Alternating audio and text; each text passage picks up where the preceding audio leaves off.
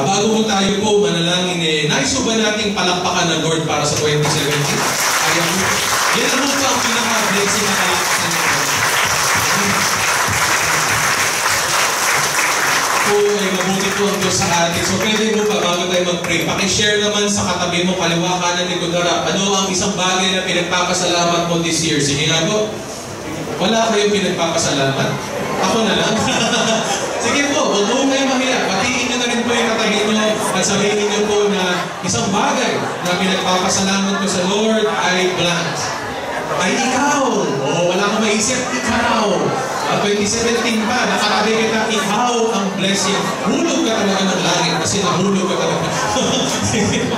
Sige po. Ayan. So lahat po tayo nung pumalakpak ay meron tayong hugot. May pinagpapasalamat tayo kayo. Sige, patakawan na. Nagulong-ulong sila.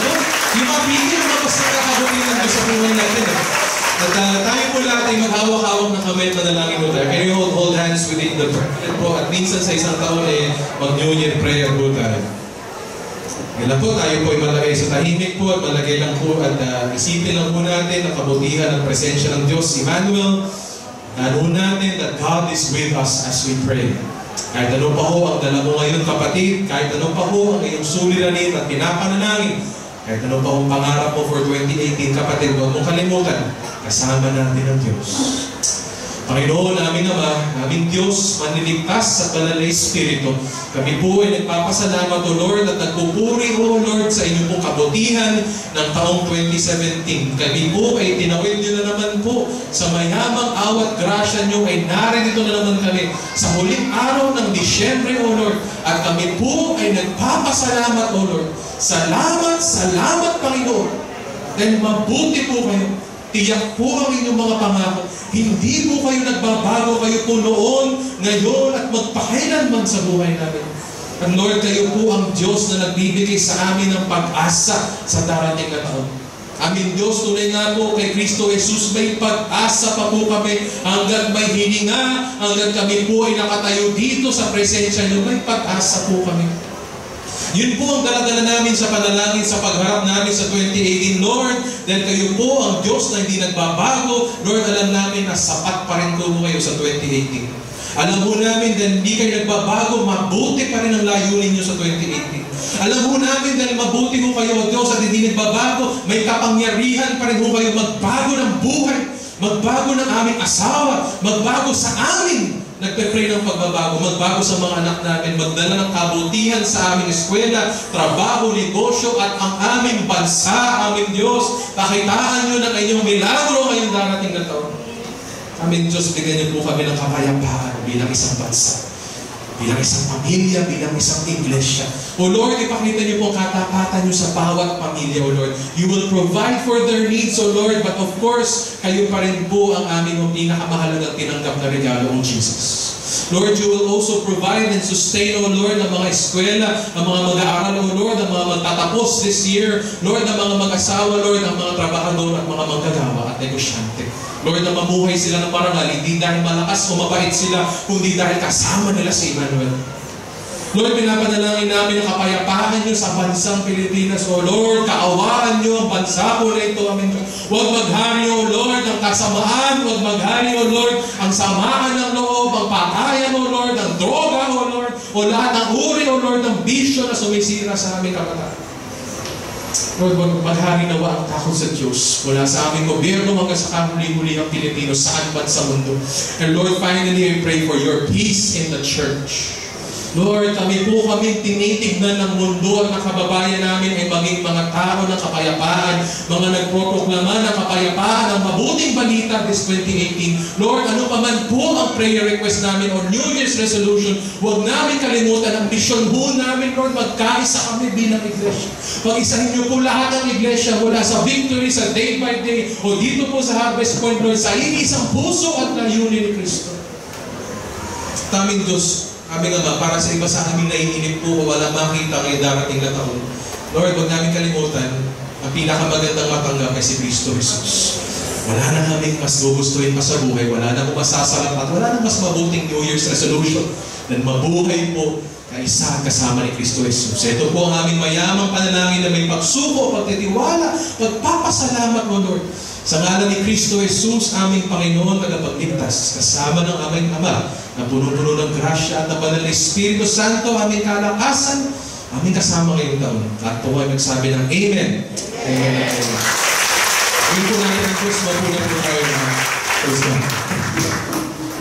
Muli po welcome sa HarvestPoint at malugod po kami nakasama po kayo dito po sa ating special New Year celebration. Na-bless po ba kayo ng ating awitin today? At ang ating pong layunin po sa mga awitin po natin po ay ipakita muli sa atin na si Kristo pa rin po ang ating pong pinagdiriwang, si Kristo pa rin po ang ating pag-asa at si Kristo pa rin po ang ating susundan. So, mayaman nawa po, pwede bang palakpakan din natin ang worship team po natin dahil po sa kanilang napakalinaw po na pagdadala ng mensahe at encouragement sa bawat isa. Kamusta po kayo? Tulad niyo po ba ako na mamaya na lang. Pakita po natin ang first slide natin. Kamusta po ang New Year po ng bawat isa? Ano po ang mga hinaharap po ninyo? Ano po ang mga bagay na laman ng isip at puso po ninyo? Maganda ito po ang panahon kung saan tayo po magsisiyasat po muli, panahon kung saan tayo magtatanong muli, at panahon kung saan sisimula naman tayo ng panibago. At isa sa mga pinakagusto ko sa New Year ay ang tinatawag nating New Year's Resolution. Love yan ng mga pastor na gawing example, love natin gawin yan every year, at love na love din natin hindi sundin po yan every year. Tingnan mo natin po ang survey ng mga tao po na nag-New Year's Resolution last year, noong 2016, na hinaharap nila ang 2017. Tingnan niyo po kung ano po ang mga pinagpe-pray nila na mangyari sa buhay nila this year. At nung binasa ko po ito, sapul ako sa 1 to 4. Tingnan mo natin. Tingnan mo natin. Ang pinaka-number 1 na prayer or New Year's resolution nila, ano pa? Pakibasa po? Ayan. Pakisabi mo sa katabi mo, gumalaw-galaw ka na, baka ka ma-explore. Exercise more daw po ang number 1 na wish. Number 2. Ano number 2? Aray. Biko, tapatin ko, nawalan mo ko ng timbang this year. Maniwala kayo sa hindi to ilusyon. Problema na, bawi lahat yan last week. Number 3 po, eat. Yan, magbawas-bawas na sa kanin at sa asukal. At number 4, ano po? Mas maging intentional sa pag-alaga sa kanilang katawan. Siyempre, may mga others. Number 5 is matuto sila ng something na bago this year. Bagong career, bagong hobby, bagong skill. At siyempre, number 6, medyo malawakan yung number 6. Ano po? Mas maging mabuting tao all around this coming year. Malamang yan din po ang laman ng inyong wish list this 2018. Malamang yan din ang pinag-pray nyo. One thing I noticed sa mga resolutions na ito. One thing I noticed, right? May lumalabas sa trend po dito. Number 1 is, gusto ng tao mabuhay pa. Naniniwala ba kayo gusto pa ng tao mabuhay pa? Alam niyo po, dahil tayo po inikha ng Diyos, kahit po gusto niyo na tumalon sa building next year, ito po sabihin ko sa inyo. Sa puso mo, nagtanim ang Diyos ng kagustuhan mabuhay pa. Tingnan niyo po yung mga request nila, Lord, sana humaba pa buhay namin. Kahit po tingnan mo ang buhok ninyo, gusto niyo po makita yung pang-5, pang-6 niyong apo. Gusto niyo pang maglakad-lakad kasama ng inyong asawa holding hands sa mga mall dito sa Marcos Highway. We want to live. Kahit hindi Kristiyano, gusto mabuhay. Lalo na po yung Kristiyano. Dahil may bagong buhay na siya, may pag-asa siya, may kabutihan sa buhay niya, gusto niya kumabahaba pa yun. Second realization is this. Gusto natin umayos ang buhay natin, kaya may resolution. We want to live and live longer. We want to live a good life. Para sa mundo, what is a good life? Magandang katawan, malaking sahod, maraming achievements, maraming torpedo, magandang girlfriend, mga singles, magandang relationship, sa mga estudyante, gumraduate, dahil nasakop ka ng K-12, dapat college ka na. Well, sorry na lang po. Good for you yan. Kaya may dagdag na 2 taon. Gusto mo na mag-college? Ngayon na. We all want to have a good life. A better marriage. Lord, kahit yung mga Kristiyano ko dito na okay na sila sa marriage, alam nilang may gaganta pa kay Lord. Lalo na po yung mga wala kay Lord. They want something better for their families. They want something better for the country. Lord, aming naman. Kahit sino po ilong ng presidente, Lord, sana dire-diretso ng pagbangon ng Pilipinas. And of course, we're praying for a better church. Lord, sana po ang gawain sa Harvest Point, sa tulong ng bawat isa, kasama po ang bawat isa, sa inyong kabahagi, ay lumago pa po, lumalim pa po, etc. Kaya lang po, ito po ang katotohanan. Next slide. Ito po ang katotohanan about New Year's resolutions. Basahin niyo po ang sinabi po niya. Basahin mo na lang po. I can't believe it's been a year since I did not become a better person. Marami hong New Year's resolution po ay bigo. Marami hong pagnanais sumaba ang buhay na uwi sa ospital. Marami hong mga relationships ang natapos this year. Mga anak po na umiwalay po at nag-rebellion sa magulang. Mga churches na nagsara. Mga pamilyang nasira. Mga buhay na hindi pumuti. The fact of the matter is, for a lot of resolutions, for a lot of prayers, we don't get what we want. And so we're disappointed year in and year out. Kaya ako may lumabas na article. Ayon mo sa article, wag na lang daw tayo sumulat ng New Year's resolutions. Lungkot ano po? Wag na lang daw. Hindi daw nakakatulong. Ano sabi niya? Mag-go with the flow ka na lang. Maging spontaneous ka na lang. Total, hindi naman mangyayari ang gusto natin mangyari. Yun po ang katotohanan po at yun po ang malungkot. Kaya po mga kapatid, ito lang po ang aking unang pasabi. Wala pa po tayo sa message today. Unang pasabi lang po ito. We should recognize that we cannot prolong our lives. Tama mo yun? Kahit anong buhat nyo sa gym, kahit anong pong saya ng marriage po ninyo, kahit anong galing nyo makipamuhay at mag-diskarte sa trabaho, you cannot prolong your life. Second is this, we cannot give the good life to ourselves. Gustuhin man natin ayusin lahat, hindi natin magawa. Totoo ba yun? So, ang una ko pong pasabi ngayong New Year is this. Bago pa tayo matuto ng salita ng Diyos today. Kung nanlalaban ka pa sa Diyos, so uso naman yung term na nanlaban. Kung nanlalaban ka pa rin at ikaw pa rin ang Diyos ng buhay mo sa 2018, wala akong mangyayari sa'yo. Ulitin ko po. Subok na matita. Kung ikaw pa rin po ang nagbahala sa buhay mo, nagpapahaba ng buhay mo, nag-aayos ng pamilya, karir, etc. ng buhay mo, friends, hindi walang mangyayari. Kung wala ang Diyos at awa ng Diyos, kung si Kristo ang hindi nag-ahari, wala ho. Tapos ko ang 2018, sinayang nyo lang. Ito po ang maganda kay Lord. Ayon kay Rick Warren, basahin mo natin ang kanyang wisdom dito. God, New Year is not only a time para wag na huwag tayo manlaban. New Year is also a time na magbalik loob sa Diyos. Dahil ang Diyos po natin noong 2017 at ang Diyos po natin ng 2018, laging bukas palad po yung nagsasabing, huwag ka naman laban, pero hindi kita itotokhang. Nais kong maging bahagi ng buhay mo. Nais ko maging bahagi ng pamilya mo. Nais ko maging bahagi ng iyong komunidad. So friends, una sa lahat, bago tayo tumuloy sa message, New Year reminder lang. Kung ikaw po ay patuloy pa rin ang lalaban sa Diyos at nag-ahari sa buhay mo, walang mangyayari sa iyo. If not, masama pa po mangyayari sa iyo. Second is this. Kung gusto mo umayos ang buhay ng paligid mo, ang pamilya mo, friends, Diyos lang po ang may kakayanan magbago ng buhay. Eh paano yung mga yumaman after 1 year na wala namang Diyos? Yumaman po sila kapatid. Pero alam nyo, at the end of the day, pare-pareho lang po tayo ng ending. Kasi the only thing that matters, on Judgment Day, where will you find yourself? Dadalhin ka ba sa langit ng yaman mo? Hindi. Dadalhin ka ba sa langit ng masaya mong pamilya? Hindi yun. Dadalhin ka ba sa langit ng pwesto mo sa trabaho? Hindi. But yun ang hinahanap ng lahat. Except si Lord. Except si Lord. So today po, before we begin, if you're still fighting with God, surrender what belongs to God. And second is this. God is a God of fresh hearts. Magbalik loob po tayo sa Diyos. I don't know you, hindi ko alam ang status mo noong 2017. Pero iba sa atin siguro kahit Kristiyano na nanlaban pa rin sa Diyos. Lord, hindi ko bibigay ang wallet ko sa iyo. Akin yan, iipunin ko yan, magpapasasa ako dito, bahala rin ang kailangan. Maaaring hindi mo binigay kay Lord ang marriage mo, ako pa rin, ang lalaki pa rin, o si babae pa rin ang mag-aari sa marriage mo. Maaaring hindi mo sinuko ang anak mo kay Lord, hindi, basta may okay na education yan, panalo yan sa buhay. Basta mo training yan, panalo yan sa buhay. Talaga lang. Maaaring hindi mo sinuko ang iyong spiritual life kay Lord. Okay lang umabsent sa small group, Mga hipokrito naman sila.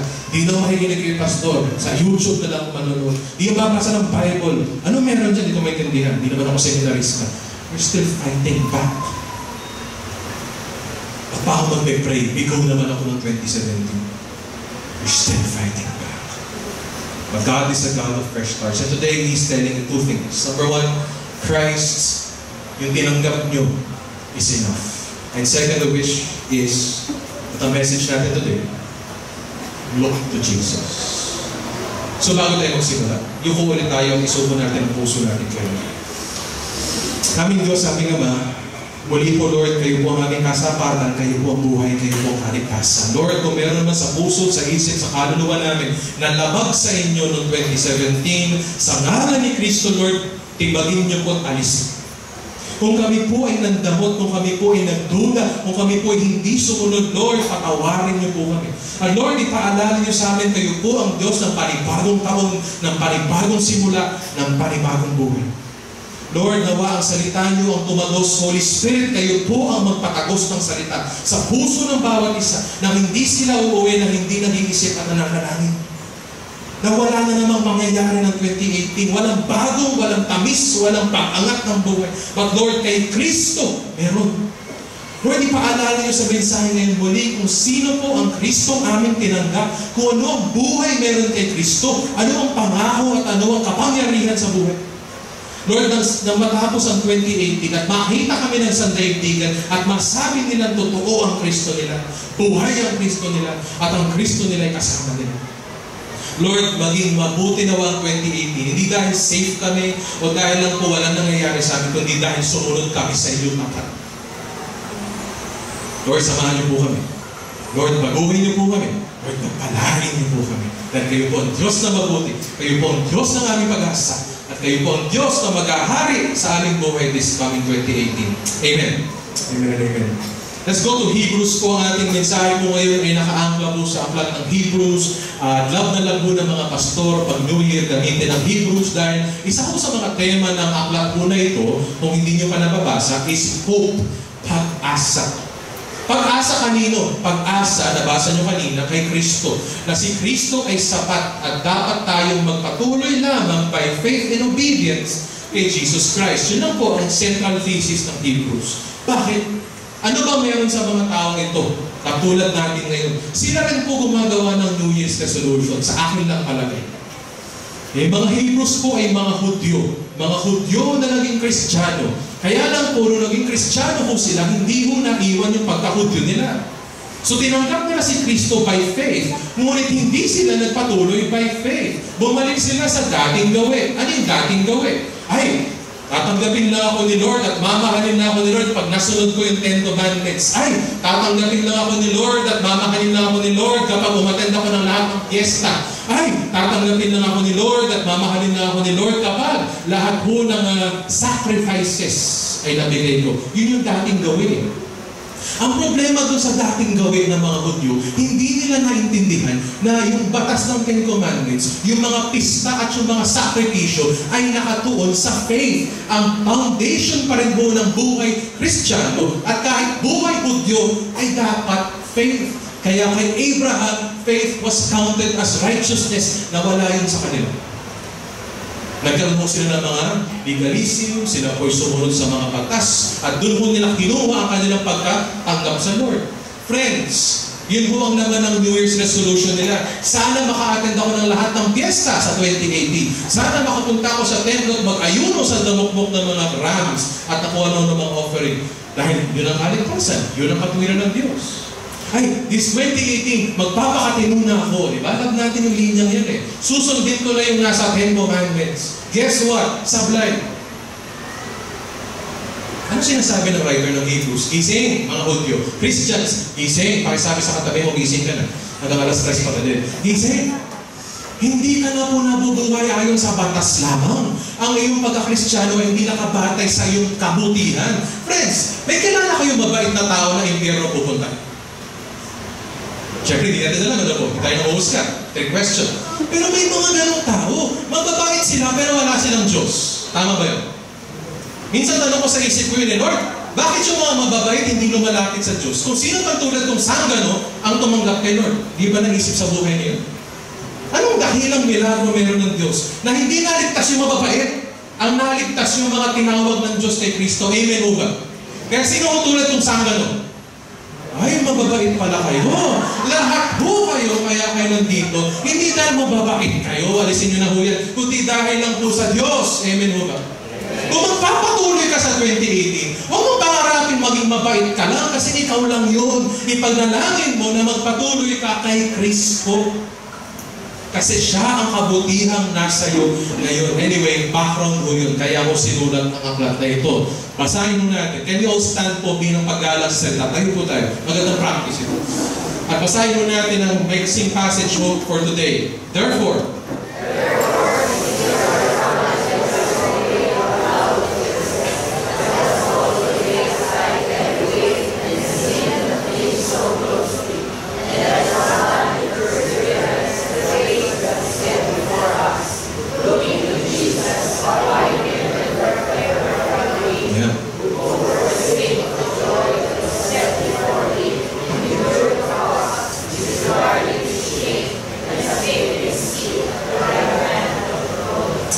salamat po. Salita ng Diyos. Mapuna po tayo. Kung tayo po ay magpapatuloy sa buhay sa 2018, ang simpleng mensahe lang po ng Hebrews 12 ay doon lang po mag-focus. Next slide. Mag-focus po sa mga katagang ito. Look to Jesus. Pakisabi lang sa katabi mo, look to Jesus. Wala kang ibang titignan, wala kang ibang New Year's resolution na mas mahalaga kaysa mabuhay, natapat, at sumusunod kay Kristo Jesus. Can we just repeat that para tumanim sa isip natin? Look to Jesus. Now, sa ministry, lalo po sa kasaysayan ng Harvest Point, this statement has always been said, tumingin ka kay Lord. Naintindihan niyo ba ever ano ibig sabihin ni Pastor nung sinabi ng tumingin lang kayo kay Lord? May problema ka mag-asawa, tingin ka kay Lord. Ano sabihin nun? Yung anak mo nagre-rebellion sa'yo, tingin ka lang kay Lord. Ano sabihin nun? Nagpa-backslide ka sa ministry leader, tumingin ka kay Lord. What does that mean? Pinaliwanag ka ba? But today, my burden is to, baka napaliwanag na, ibalik po kayo. Anong ibig sabihin na tumingin ka kay Lord? Anong sabihin mo? Tumingin ka kay Lord. The Greek word po is aphorao. Aphorao. Ibig sabihin po ng aphorao is to focus, to fix your gaze upon something. Ito ang tanong. Sabi, tingin daw kay Lord. Focus daw kay Lord. Paano yun? Anong ibig sabihin nun? Kasi, next slide, paano mo titignan si Lord? Sino po rito ang mahilig tumingin sa araw? Praise God, may mata ka pa. Sinubukan niyo na po ba? Bata po kayo na paglaruan ng siyensya at tumingin ng diretso sa araw. Ano ho nangyari? Ang sakit, hindi mo ba? Kahit kung naka-shades ka, masakit pa din. So in a sense, yan ba ang ibig sabihin ng looking to Jesus? Tumingin kay Lord. Ano po nangyari sa mga tao sa Old Testament na wala akong permission na lumapit sa presensya ng Diyos? Ano nangyari? Patay! Incinerated mo sila sa kapangyarihan at kadakilaan ng Diyos. So, when we say look to Jesus, ibig bang sabihin nun, magpakasunugin mo ang sarili mo dahil hindi mo makaya ang kapangyarihan ng Diyos? Of course not. Ibig bang sabihin ng look to Jesus, gumawa ka ho ng statua o ng imahe at sambahin mo po yan at yan na po si Jesus Christ. Hindi rin mo. Ibig bang sabihin po niyan, pag nagbabasa ng Bible, mag-invento ka, ano kaya itsura ni Jesus? Mistiso kaya siya? 5'10" kaya siya? Hindi rin mo. So what does it mean that you're looking to Jesus? Kasi pag tinignan lang natin siya literally, sunog ho tayong lahat. At sa isip natin dahil siya po ay naghahari na po bilang spirito, hindi natin makaya ma-imagine siya. Hindi mo kaya siya ma-shape into a statue, hindi mo siya kaya ma-imagine with your mind. So, anong Jesus ang titig? Ito pong ibig sabihin ng look to Jesus. Number 1, wala sa slides. Kilalanin mo kung sino siya. That is looking to Jesus. Number 2, alamin mo anong ginawa niya sa buhay mo. That is looking to Jesus. Alamin mo ano ang ginagawa niya sa buhay mo. That is looking to Jesus. Kasi kapatid, number 1 is this. Hindi naman ho literal ang hinihingi ni Lord. Relasyon ho ang hinihingi ni Lord. Puso ho ang hinihingi ni Lord. Kaya kapatid, seryosohin mo natin itong look to Jesus. When you look to Jesus, ano po ang tinitignan niyo? Kasi yun ho ang magdedetermina kung ano ang sagot nyo sa buhay this 2018. Sinong Jesus ho ang tinitignan natin? Isa ba siyang malayo na Diyos na nakakabulag at nakakasira? Isa ba siyang Kristo na nasa harapan ng kotse ko na gumagano'n ganon sa aking dashboard? Isa ba siyang krus na nakasampay lamang sa akin? Isa lamang ba siyang katang-isip na sinulat sa Bible? Sino ang Kristo ito? At ano ang kahulugan niya? Dahil kapatid, kung paano ka tumingin kay Kristo, yan ho ang magdedetermina kung paano ka mabubuhay this New Year. Sino si Kristo? Colossians 2:13-15, tulungan mo po kayo. Huwag natin kalimutan. Basahin po natin ang nakadilaw. He made you.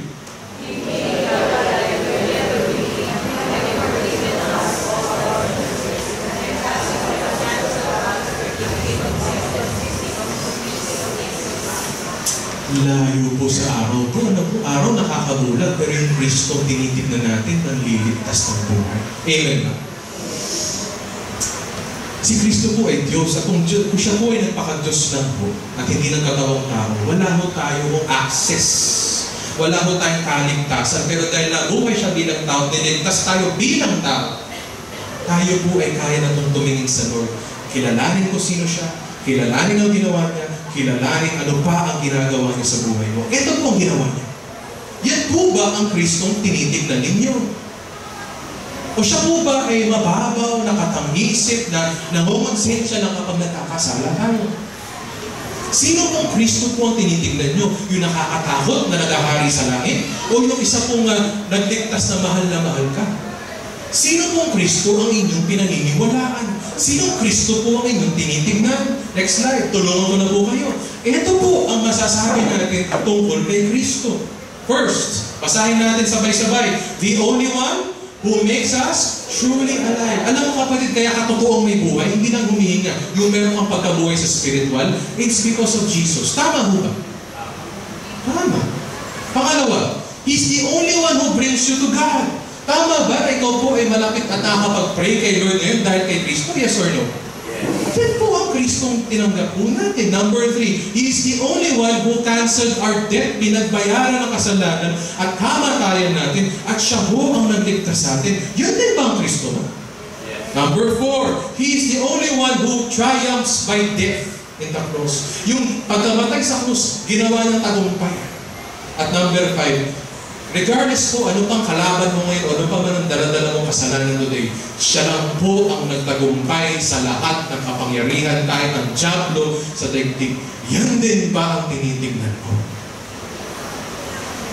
Maaaring iba sa inyo ngayon lang po umaten dito o ngayon naging Kristiyano, ang liit ng Jesus natin. O ang Jesus natin ay yung Jesus na narinig nyo lang po sa chismis. Kapatid, ito po ang Jesus natin. Yan po ang tinitignan. Kung kilalanin mo siya, kung makikilala mo siya, tinitignan mo siya. So kapatid, paano ho ito? Ano ho application ito? Next slide. Unang picture please. Sino po mga nanay ko dito? Praise God. Pwede mo bang tignan ho natin mga anak, ang ating nanay ngayon? Paano yung tinitignan ng nanay? Sige nga. Ayaw tumingin sa nanay, hindi mo ako nanay niyo. Tignan niyo po ang nanay niyo. Paano yung tinitignan ng nanay? Ang tagal na, no? Sige po, tignan niyo po ang nanay niyo.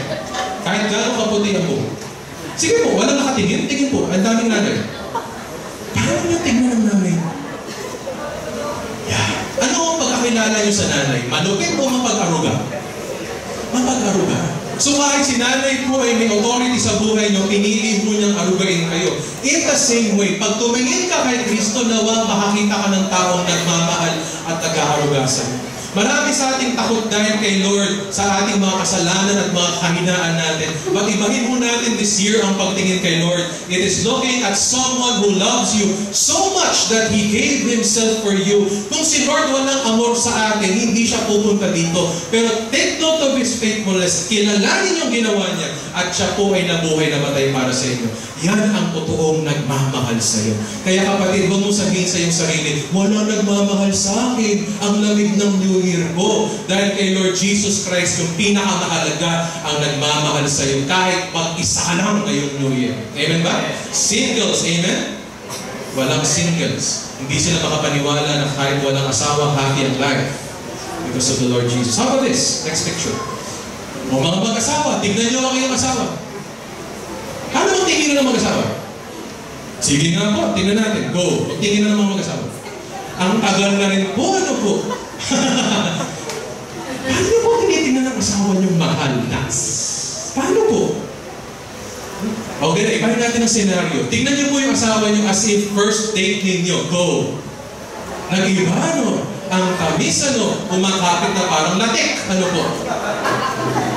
Kasi first time buong-buo at napaka-honest ng pagmamahalan. Ngayon po, paano yung tinitingnan ng asawa niyo? Ibahin na lang natin, pag-abot ng tsinelas. Noong unang araw pagkatapos ng kasal, paano nyo inabutan ng tsinelas ang inyong asawa? Ay, gusto mo ba yung bunny o yung rabbit? Pareho na naman yun. Tsaka syempre, pumunta ka sa kwarto. Napaka-naingat ka sa pagyak. Nagpagpag ka pa ng paa. Ay, o diba? Minak mo yung floor. Ay, hindi ko tutumihan yan. Eh ngayon, paano mo bigyan ng tsinelas sa asawa mo gaya ng second door?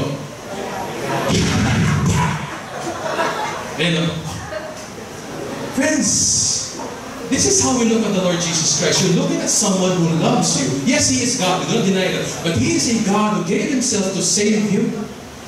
Do you look at Him that way? Do you look at Him as someone who loves you and you love? O ang tingin mo ba kay Lord ay isang Diyos na dapat mong taguan, o dapat mong layuan, o dapat mong katakutan lang, o dapat mong pagtampuhan? Friends, how do you look at Jesus? Based on what you know about what He did in your life. Tayo po ba, pag nag-abot tayo kay Jesus ng tsinelas, parang first date pa rin everyday? Lord, ito yung tithe ko para sa'yo. Lord, ito yung ministry ko. Lord, ito yung small group ko. Ino-offer ko dahil mahal kita, ito ginawa ko. Or ba tayo po ba tumingin kay Lord at nagbigay kay Lord para bagang second ko na tinako ng tsinelas? Ayan Lord, na-attend ako ng church. Kasi New Year, konsensya naman. Lord, bibigyan sa tithe. Salamat Lord may bala kong gastusin dyan. Lord, ito yung ministry. Kasi naman, nabibili na lang kasi may libreng pagkain dyan, kaya ako nandito. Friends, how do you look at Jesus? If it's important to look to Jesus this new year, it's important to know what you're looking at. It's also important to say how you're looking at Jesus. Mahal niyo pa po ba siya?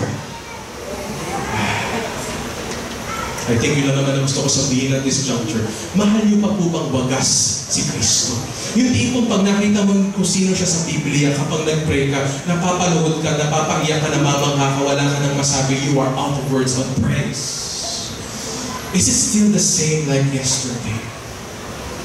Or tatawid ka naman ba from 2017 to 2018 na ang lamig-lamig mo?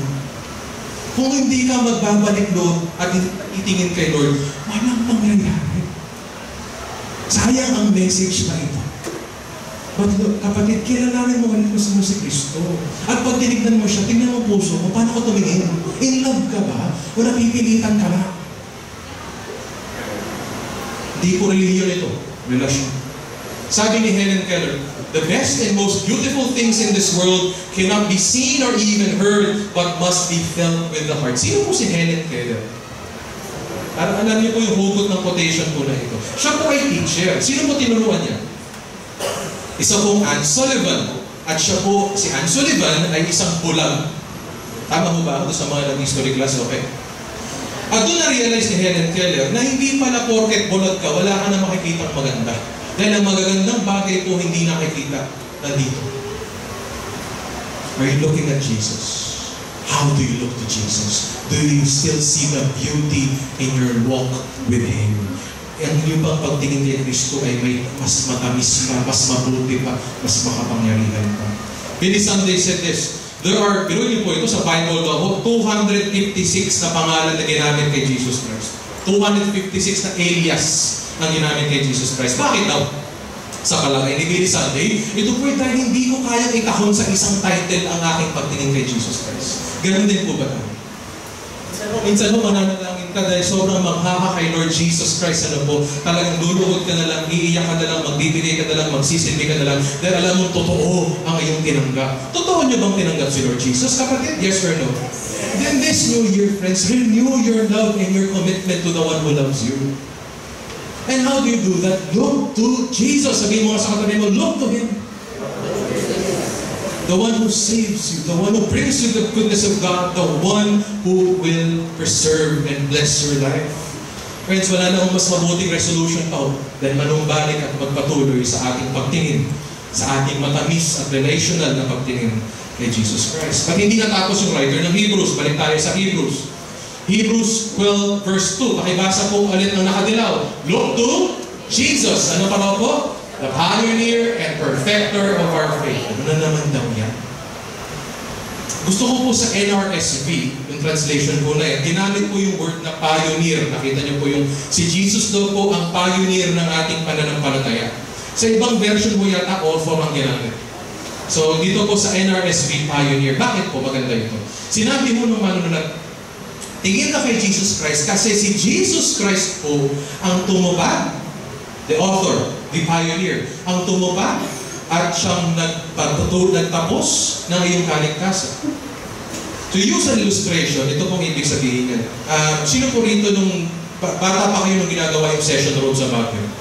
Siyempre, wala na, no? Tagal na nun. 19, ano ba yung teacher job? 19, popong. Okay. Kung baga sa session road, alam natin ang session road, sa mga nagbago dito, you survive one of the worst traffics ever. Anyway, yung session road po, nung ginawa ko yung tinibag yung bundok, hindi ko ba? Tinibag yung bundok upang gumawa ng makinis na daan tungo sa Baguio. Ganon din po ang pioneering. May nauna. At ano ginawa nung nauna? Tinibag na yung dapat nang tibagin, yung kasalanan at kadiliman. At gumawa siya ng tamang daan, ng ligtas na daan, ng mabuting daan. I am the way, I am the truth, I am the life, upang lahat tayo makarating sa Baguio. Yun mo si Jesus. Siya yung unang tumibag. At ang maganda ho, dahil may session road na ho, sino po dadaan sa session road? Si Jesus o tayo? Tayo, nakikinabang. Yan po ang pioneer na una. Ginawa na niyan dapat niyang gawin upang lahat po ng susunod sa kanya ay makarating ng Baguio dahil sa ginawa. He is not only the object of our faith, He is the pioneer of our faith. At dapat po natin pagtiwalaan at sambahin siya. Kinumpara ho sa Hebrew si Jesus sa iba't ibang mga champions ng faith. Kasi may iba't ibang tinitignan ng mga champion ho ng pananampalataya ang mga Hudyo. Lahat po yun in-address sa Hebrews. Tingnan natin. Kanino kinumpara si Jesus sa Hebrews 1? Next slide. Kanino siya kinumpara? He is daw mas mataas daw si Jesus sa mga the glory of Jesus is higher than the angels. So sa madaling sabi, sino po ang magdadala sa atin sa kalwalatian sa langit ng Diyos? Anghel ba o si Kristo? Sagot, Kristo. So kung tayo po ay mananalangin, Lord, bless mo naman ako. Lord, bigyan mo naman ako ng langit sa buhay ko. Lord, heal me. Lord, help me. Do you pray to Angel Gabriel or do you pray in the name of Jesus Christ? Jesus Christ. He will sustain and continue your faith. He is the pioneer and perfecter of the faith. Next slide. Kanino mo siya kinumpara sa Hebrews 3? Di pangalan lumabas. More worthy of glory than Moses. Dapat natin tignan, sambahin, sundin si Kristo dahil mas mataas siya kay Moses. Sino ba si Moses sa mga Hudyo? Siya po ang unang propeta. Siya po ang nagbibigay ng will ni Lord. At siya po ang unang, alam niyo po sa Prince of Egypt, anong kinakanta nila? Deliverer. Tagapagligtas. Ano sinasabi dito? Ba't ka ba titig kay Moses? Tao lang naman na sugo ng Diyos yan. Tumingin ka kay Kristo Jesus sapagkat si Kristo po, si Kristo Jesus po ang siyang nagbabago ng katotohanan ng Diyos. He is the prophet and He is also the deliverer. Kaya kapatid, pag nanalangin ka po sa faith mo, Lord, nagda-doubt na ako. Lord, nadi-discourage ako. Lord, hindi ko na kaya magpatuloy sa buhay Kristiyano. Kanino ka magdadasal? Kay Moses o kay Jesus? Siya po ang magpapatuloy sa iyong pananampalataya. The pioneer and the perfecter of faith. Hebrews 5. Kanino po siya kinumpara? Wala yung pangalan dito. Kinumpara siya sa lahat ng priests. At number 1 po sa mga priests sa Old Testament ay sino head ng order nila? Si Aaron, kapatid ni Moses. Sabi si Kristo, mas mataas pa rin sa mga pare at mga pastor. Kaya kung mananalangin ka at mabubuhay ka ng alandin, sundin mo si Kristo Jesus. Ang karapat-dapat kung magpatuloy ng ating pananampalataya. Siyang nagtatag, siyang magpapatuloy, siyang magtatapos.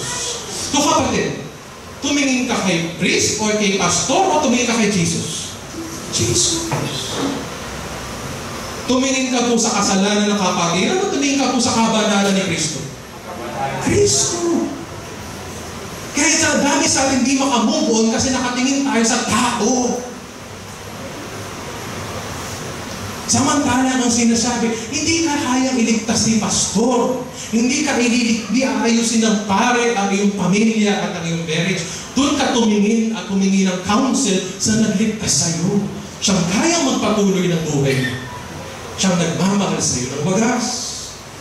Sa pang-comparison, Hebrews 10, kanino ko kinumpara sa Jesus? Kinumpara ang gawa ni Jesus Christ sa buong batas. Dati ang mga Hudyo nabubuhay para sa batas, the righteousness of the law. But now, sabi, mas mataas na si Kristo. Siya po ang sumulat, siya po ang naghusga, at siya po ang maninindigan sa batas. Galing natin po, kapag hinusgahan tayo sa harapan ng Diyos, sino po ang magtatanggol sa iyo? Si Jesus. Sino magrepresenta sa iyo sa harapan ng Lord? Si Jesus Christ. Tay, tignan mo ginawa ko sa buhay niya.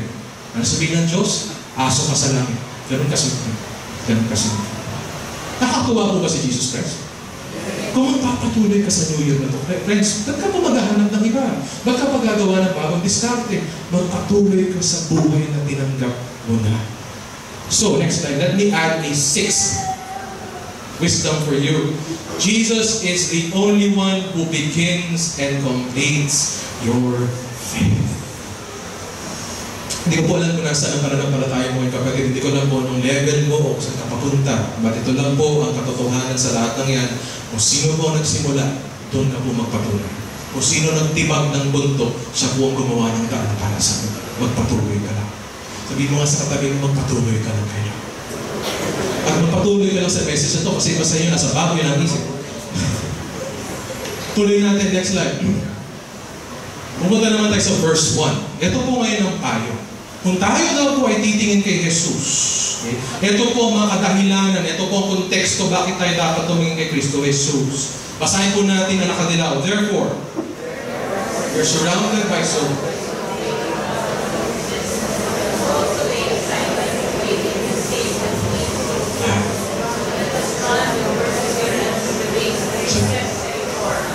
pause, it's your neighbor. Naisip niyo na po ba, sino tong cloud of witnesses? Sino daw po yung nanonood sa ating lakad kay Jesus? Sigat, kasama siya doon. Balikan niyo po lahat ng sinabi ko kanina. Hebrews 1, sino po nandun? Sino yung kinumpara kay Jesus sa Hebrews 1? Sino po? Angels. Hebrews 3, sino po kinumpara? Moses. Hebrews 5, sino kinumpara? Priests. Hebrews 10, the law itself. In fact, may isang kabanata sa Hebrews, inisa-isa, pati sila Gideon, lahat sila nalista. Lahat ho ng nauna at naging tapat sa Lord ay nag-cheer sa atin. Hindi para manampalataya tayo sa kanila, kundi dahil ho matulad tayo sa kanilang buhay ng pananampalataya. Kaya ho sinabi, tinibag agad, huwag ka magdasal sa akin, huwag ka magdasal sa santo, huwag ka sumunod sa mabuting halimbawa ng kung sinong tao. Sumunod ka at mabuhay ka at manalangin ka kay Kristo Jesus. Kasi sila po, ano po trabaho nila? Si pastor, ano trabaho? Si ministry leader, ano trabaho? Si worship leader, ano trabaho? Tayo po lahat ay dalhin kay Kristo Jesus. Kaya kung mananampalataya ka, huwag ka manampalataya sa pastor. Kahit ano pa ho, laki ng church niya o ang galing niya magsalita, dahil isa lang po ang kayang umayos ang buhay yan ng Diyos. Ano daw po ang dalawang mangyayari? Ano ang dalawang dapat gawin? Number 1, let us lay aside every weight and the sin that clings so closely. At pangalawa, and let us habang tayo nakatingin kay Lord, ito ang dalawang bagay na mungkain ng writer na ito. This 2018, kapatid, number 1, lay aside the weight. Mag-focus tayo dyan.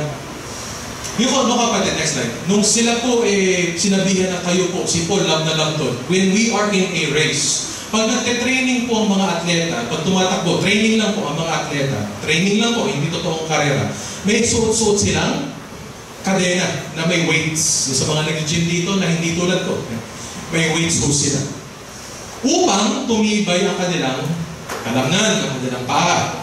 Pero sa totoong karera na, kapag Olympics na, nakakita na po ba kayo na atletang may weight sa paa? Wala. Kasi po, nakakabagal. Kasi po, nakakatalo. Ang bigat. Gusto mo nga tanggalin lahat ng pabigat. In fact, sa Greek Olympics, alam mo natin siguro ito, yung ibang tumatakbo doon, anong suot? Hindi ninyo alam? Anong suot nila? Doon sa Greek Olympics, nung panahon sinauna, pag nagtatakbuhan sila. Wala pa si Paolo Manila dito, yung ating resident runner. Okay. Wala. As in, wala. Wala akong synthetic na kung anong walang cotton mo, wala silang suot. Kasi lahat yan, kahit yung cotton ay pabigat. Yun po ang pinupunto ni Pablo. This new year, habang nakatingin ka kay Lord, pag tumingin ka kay Lord, willing ka bang bitawan lahat ng pabigat sa karera ng buhay? Kasama yun, package deal yun with looking to Jesus. I don't know about you, kapatid, but ano itong mga weights na ito at sins na ito sa buhay natin? We give you general examples. Number one, maybe the weight in your life is your sin. Kapatid, mamaya magpe-pray kayo bilang pamilya. Salamat, Lord, sa 2017, pagpalain mo kami. Baka kaya mo bang harapin ang pamilya mo mag-pray mamaya na alam mo may galit ka sa kanila?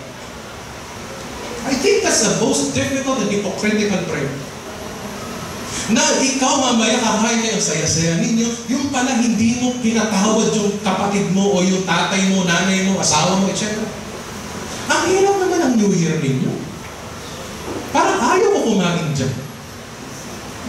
Kasi po walang nangyayari. Walang laying down aside the sin and the way. What is your way? Your past.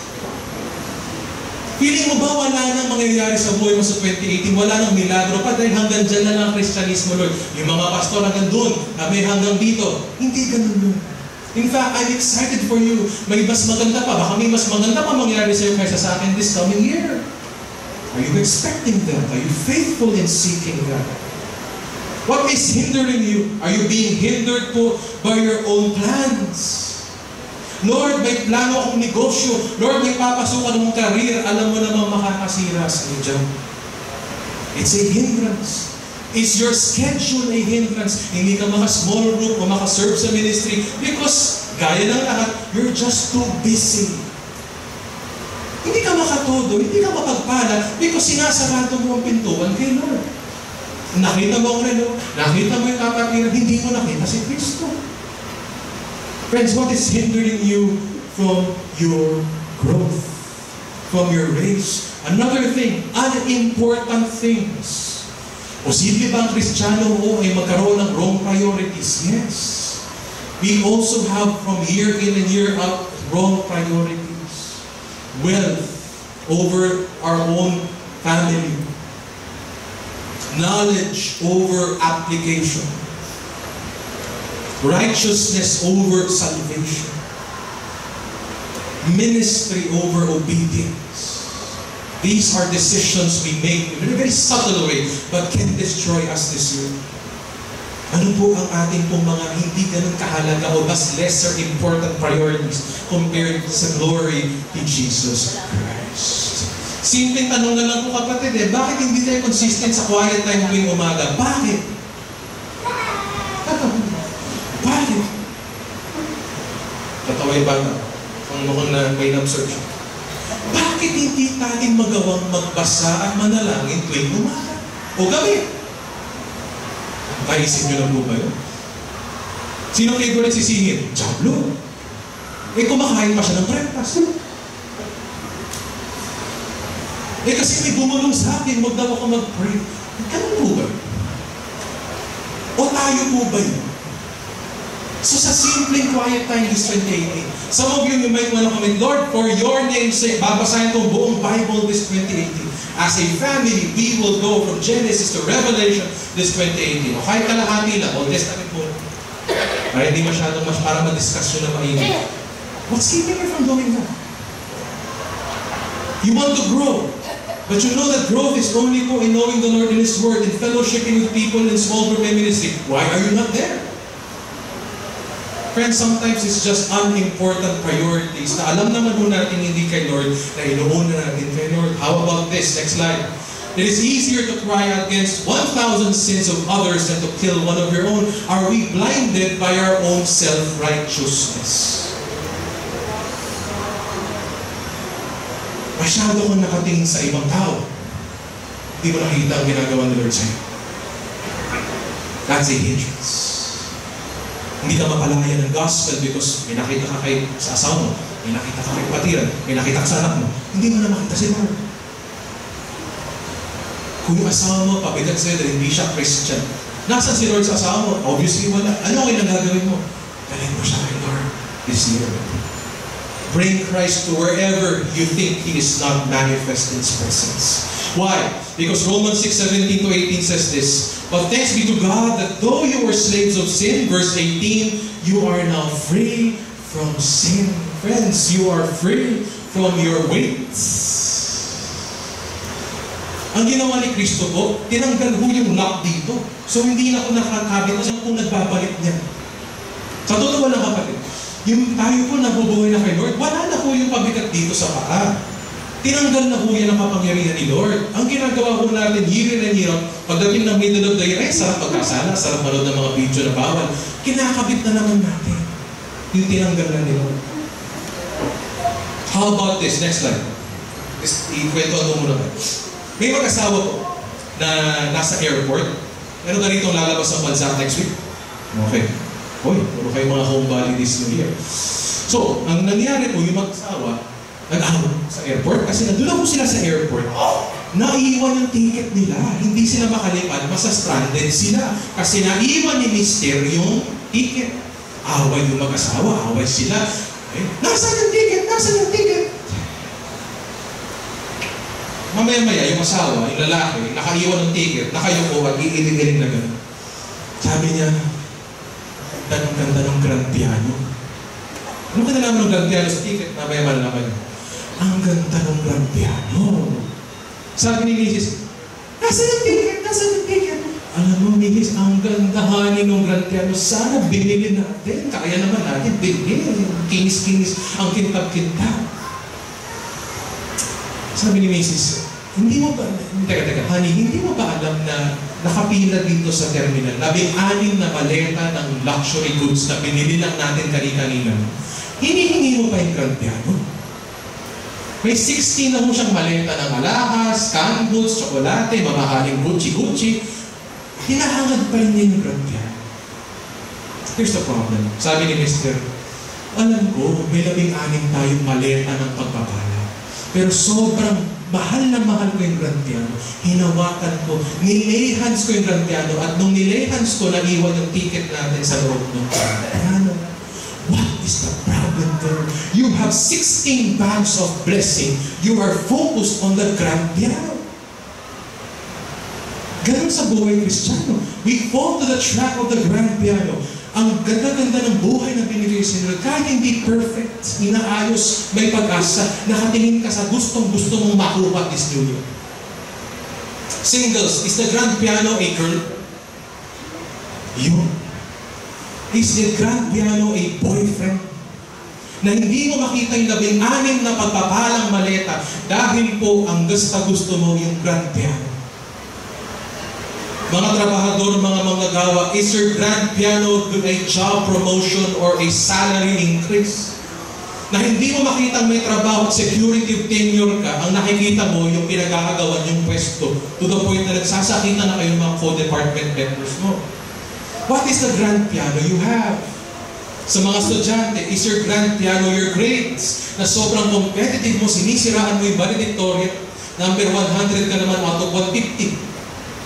The point being, pinagpapalit mo ang buhay mo kay Lord dahil lang sa grades. Now, I'm not saying huwag kayo mag-aral. What I'm saying is you live and get your grades in the manner of Christ Jesus. What is your grand piano? Kaya hindi tayo makatawid, hindi tayo makatingin kay Lord kasi may iba kang nakikita. Ay, ang kinis-kinis naman ng TV na yan. Magkano kaya yan? Ano kaya may dadagdag na sa buhay ko? Samantala, all this time, pinagpala ka na and the best blessing you have received is Jesus Christ. That's why Paul says this. Basahin po natin ang reminder niya. But whatever.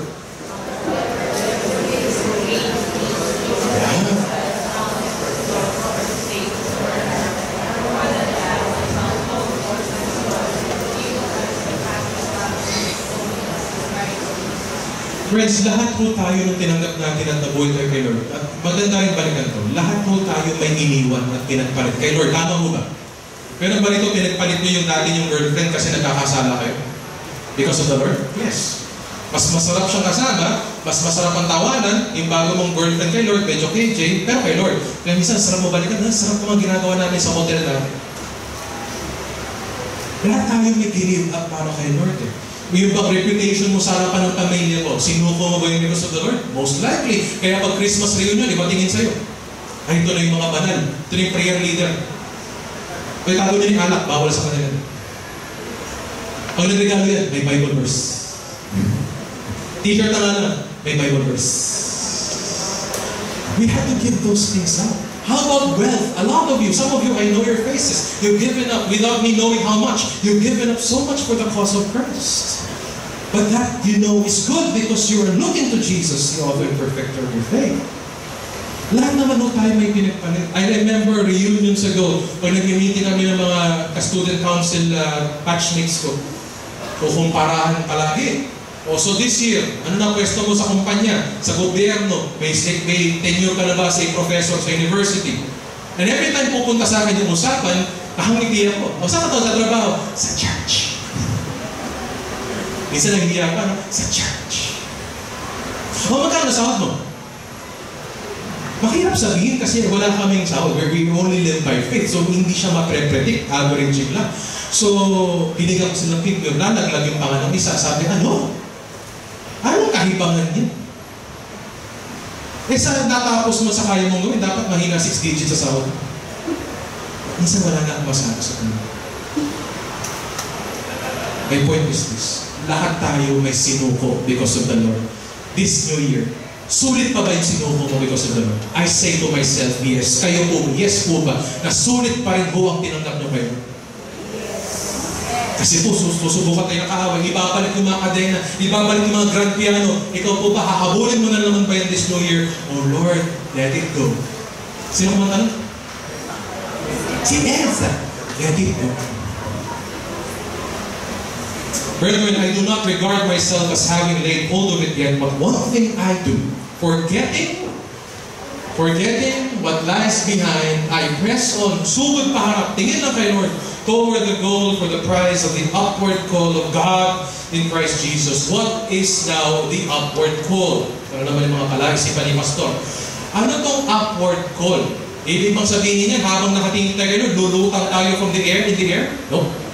Ibig sabihin ba, pag tumingin tayo kay Lord, yayaman tayo next year? Not always.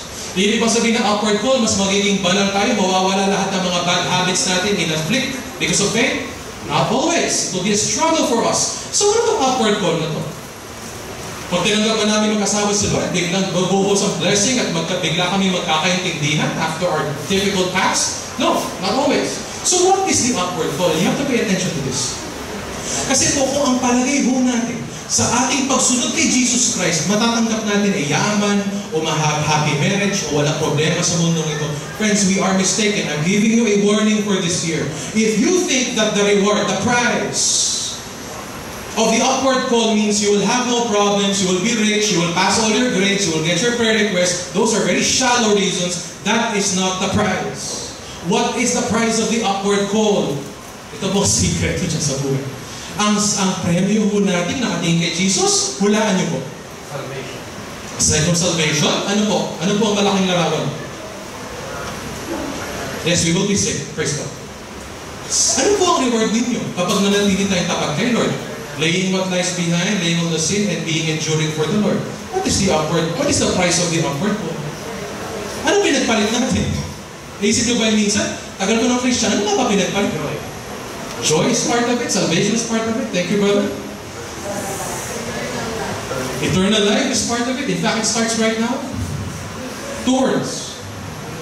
More of, and ito yung topic natin next Sunday. More of 2 words. Jesus Christ. That is your price. Na habang ikaw ay nakatingin kay Jesus at ikaw ay tapat kay Jesus, lalo kang madadagdagan ng presensya, karunungan, pagpapala, assurance, peace. Nino? Ni Jesus Christ. Bakit po? May mas maganda pa bang reward sa buhay Christian? Wala na. May prayer request pa ba mas hihigit sa Panginoong Diyos this 2018? Wala na rin. Meron bang grand piano na mas grande pa po sa presensya ni Kristo at ng realidad niya sa pamilya mo? Wala na rin. So kung ikaw po ay mananalangin at titingin kay Lord, ano ini-expect mo? More of Jesus. I want more of Jesus in my life, in my marriage, in my family, in my school, in my floor, in my country. That is the reward of the upward call. Tanong ko kanina 7:30, tanongin ko po before we close in prayer. Kung si Lord Jesus din po ang reward sa lahat ng ating paglalaanan this year, masaya ka ba kay Lord? Yun ang mahirap tanongin kasi yung iba naghahanap ng iba. Kapag sinabi ko sa iyo kapatid, kapag sinunod mo si Lord, hindi aalis lahat ng problema mo. Mamaya mag-aaway na naman kayo mag-asawa. Hindi yung asawa mo, hindi magbabago bigla yan. Unti-unti ni Lord yan. Pero ang premyo ay kasama mo si Jesus Christ. Masaya ka na ba doon? Yun ang tanong ng New Year. Na lahat ng pinagpalit mo, ng lahat ng pinaghirapan mo, lahat ng ini-expect mo sa prayer, yun pala, ang tanging regalo na yun ng Diyos ay makita si Kristo sa buhay mo. Sapat na ba sa yun, Brad? Sapat na ba yun, sis? Yun yung upward call. Hindi lulutang tayo lagi ito mamaya. Bonus na lang humalangit. Bonus na lang humalangit. Pero nang makita at makasama mo si Kristo Emmanuel sa buhay mo, yun ang premyo. Na habang naghihirap ka sa cancer mo, makita mo, Lord, you provide for my hospital bed needs. Lord, wala kaming pambayad, PCSO, wala na kami, ubus-ubus na. But Lord, may pinapadala kang tao to bless us. That is the reward. Lord, yung kahit magulo yung marriage natin, you want to give up, but you hold on in prayer and tell to your husband, husband, let's make this right because God is now our God. That is the prize this new year. Yung alam mo, hindi ka tanggap ng tropa mo kasi hindi maganda yung rubber shoes mo, wala namang binatbat yung cellphone mo, sira agad in 3 months. But yung alam mo, na hindi alam ng tropa mo, na masaya ka at tanggap ka ni Lord, your identity is safe. Kahit may struggle ka sa identity mo this year, ikaw ay safely secure in Jesus. That is the reward. Na makita mo sa kabila ng hirap sa ministeryong ito, na hindi ka nare-reward, hindi ka napapansin, hindi ka naman yung mayaman, pero tuloy ka pa rin dahil alam mo, iba na ang yung audience of one. That is the reward of the upward call. Ang tanong na lang for us, masaya ka na ba doon? Kung wala ka na pong hahanapin pa at masaya ka na doon, praise God. Tapos na ang preaching ito, well done, enjoy the new year, and live looking at Jesus Christ. Yun po ang tanong sa atin at this point, no?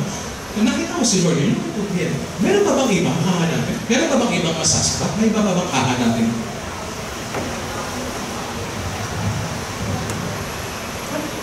Forward 2 slides. Doon tayo sa akin. Let me end with this story. Punta muna tayo sa Davao, sa ating mistisong agila. Sa ibang bansa kasi kalbo, sa atin may bangs. Kasi nga, hindi Happy New Year, Happy New Hair. Matulad natin.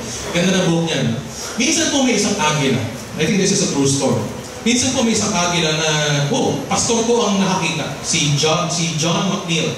Isang pastor nakita John McNeil, nakita po ng agila. At yung agila mahina. Mukhang abandonado yung agila. So dinala niya sa bahay niya. Ang problema po, si John McNeil, meron siyang mga alagang manok. So binuhay po niya yung agila kasama ng mga manok. Kaya nung lumaki yung agila, ano isip niya? Manok. So paano siya kumain? Sige, pakidemo. Galing yun. Taas po. Ganon. Imbis na lumipad at maghanap ng hahantingin niyang rabbit, tumutok ka siya sa lupa. Ganon sila mag-isip. Kasi na-train mo siya mag-isip bilang manok. Na-burden mo si John McNeil. Sabi niya, kawawa naman itong agilang to. Kaya lakas ng pakpak. Kaya laki-laki, tapos tuka lang ng tuka sa lupa. Buti nga, hindi nagpokpok. So dinala ko niya sa taas ng poste, yung mas longer version ito, dinala ko niya sa poste at sinubukan niyang paliparin, fly. Hindi nag-fly, nag-fall at tumuka na naman doon. Sumama na sa mga ano. Takbo sa mga. Kasi yun ang nalalaman niya, yun ang buhay niya. At in one time, may nagsabi kay John McNeil, Sir, huwag mo dalhin sa poste, dalhin mo sa bundok. O sa isang mataas na lugar, mataas sa poste, mataas sa bundok. Tapos itulak mo. Siyempre, kung si John McNeil, kawawa naman to, inalagaan mo to. But that's the only way he will learn. When he sees the sky, when he sees the horizon, that's when he will learn he is an eagle. Pag may nakita na siya, hindi yung lupa nakita niya, pag nakita niya ang langit. So sinunod ni John McNeil, dinala niya sa mataas na lugar, against all hope, lalim ng babagsakan, death ang kapalit. Fly.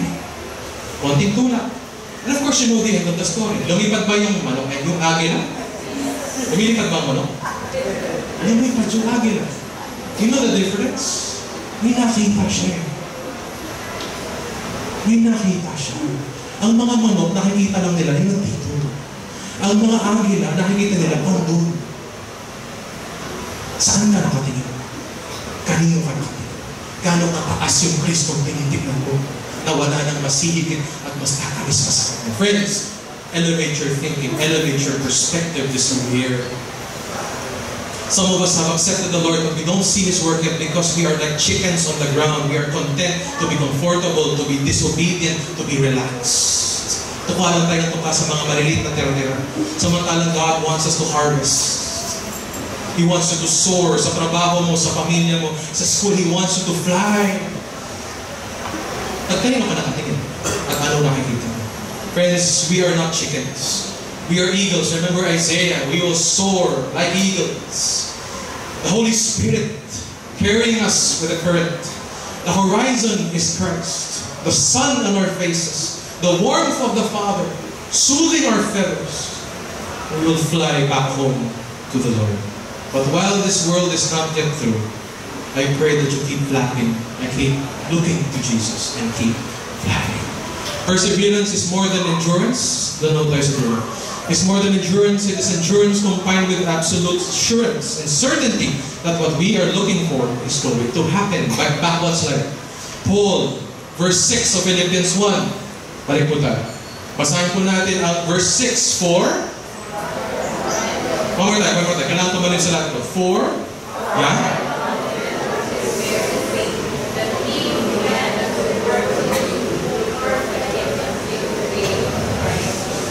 Amen po ba mga kapatid?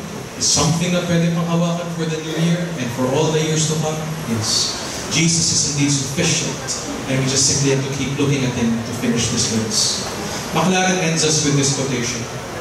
McLaren, being in Christ, it is safe to forget the past. It is possible to be sure of the future. It is possible to be diligent in the present. Imbes po na summary lines, I will end us with questions for reflection. Sige, picture naman. Focus. Marami sa inyo picture ministry. Okay, next slide.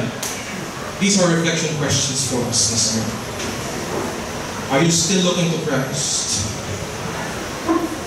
What is your attitude? Do you look at Him as someone you're afraid of, as someone who's far, or you look at Him as someone who loves you and cares for you?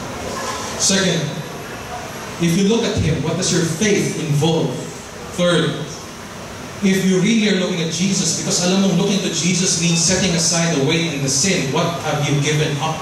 Sa balikan niya kapatid, ano na ang pinagpalit mo? Ano pa ang ipagpapalit mo? The knowledge of the Lord Jesus Christ. Number 4, if I look to Christ, how else can I work to see Christ in my life and those around me? And number 5, issue ng reward.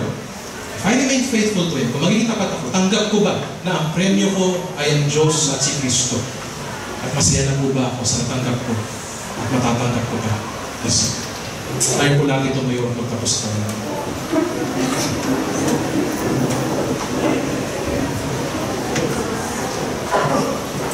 Lord, please search our hearts.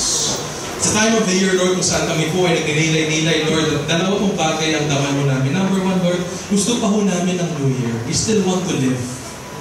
But Lord, more than just breathing and existing, Lord, we want our lives to have meaning. Gusto po namin, oh Lord, maayos at makita po si Kristo sa lahat po ng aspeto ng buhay namin. Lord, kaawaan niyo po kami. Hindi namin kaya ayusin ang aming sarili, hindi namin kaya ligtas ang aming asawa at pamilya. Hindi namin kaya mas maging mabuting Pilipino kung wala po habag-awa at grasya ng Diyos. Kaya Lord, tignan niyo po kami, Lord, at tulungan niyo po kami, Lord. Ibalik niyo po kami ang pananaw namin, ang pagtingin namin, ang pagsunod namin kay Kristo Jesus, O Lord. To live under His authority, to enjoy His salvation, to hope in His promises and eternal life. Lord, salamat sa mga paalala po ng salita ng Diyos na, Lord, wala na mo mas matamis pa, wala na mas mabuting reward sa buhay na ito kaysa sa inyo, at mas marami pa po sa inyo sa buhay namin. Kaya Lord, kung kami po ay mag-New Year's resolution at magsisiayos ng buhay namin this year, naway magsimula kami from a position na nakatingin po sa inyo lamang at sa inyo lamang. Nang pag nakatingin kami, Lord, hindi kami mabubulag sapagkat sa inyong salita na ay kilala namin kung sino po kayo. When we read Matthew, Mark, Luke, and John, when we read the Bible from the Old to the New Testament, we see your footprints and your handiwork everywhere. Lord, sa buhay pang-araw-araw, nakikita namin paano si Kristo totoo sa amin. Doon kami tumingin. Lord, sa samahan ng kapatiran, though we may be imperfect in many ways, Lord, when your truth and grace abound in us, Lord, we see Christ in our fellowship. Lord, doon kami tumingin. At Lord, sa mga bagay, mga tao at lugar na walang Kristo dahil walang pagtanggap, walang pagsunod. Lord, ang burden for 2018, Lord, gamitin niyo kami. Gamitin niyo kami, Lord. Kami mga nakatingin na kay Lord Jesus. Kami sumusunod na po kay Lord. Kami nakatodo na po kay Kristo. Kami po, ipadala kami po. Habagin niyo for that. Lord, alisin niyo po ang mga chains, sa mga grand pianos. Alisin niyo po ang mga kasalanan, Lord, na kinakabit namin palagi na tinanggal niyo na. Remind us, O Lord, of our freedom. Remind us, O Lord, of our blessing. And Lord, remind us of the Holy Spirit. Meron kami kakayanan mang bless pa ng iba. Lord, we offer 2018 to you, Lord. Naway, ang taon na ito ay maging taon ng pagpapala sa bawat mag-asawa, pamilya. Kahit mag-isa lang kami today sa bawat eskwela, bawat negosyo, bawat trabahador, bawat boss, bawat komunidad, bawat barangay sa bansang Pilipinas at saan man.